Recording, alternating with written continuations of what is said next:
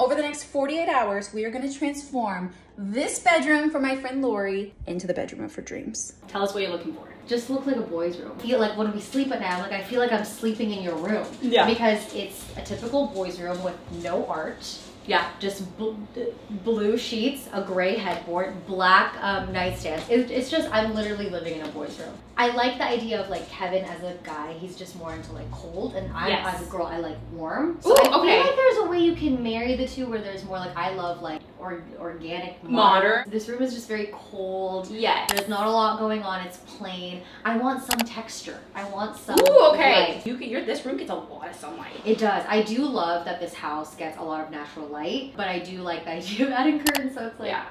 Oh, this is gonna be so much fun. Oh my god. Okay, organic modern, but still has some masculine touches to it. And then she won't see this until the reveal. She's not even letting me like, let me help you, like let me paint. Let me I'm like, no.